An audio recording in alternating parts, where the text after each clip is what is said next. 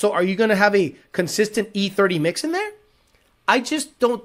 Guys, we stopped offering the flex tune that self adjusts on Gen 3 and under Coyote.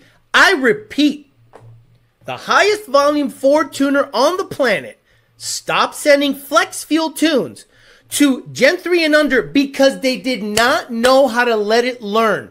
They always fucked it up. Every time it learned improperly, they did not know what. And so now you're asking me why I don't support weird blends? E85. If you can't find E85, test it. And if you can find E70 consistently, I'll make you an E70 tune. If all you can find is E50, E50 with limited spark advance. But I'm not going to be like, well, splash some E30 in it and it'll be fine.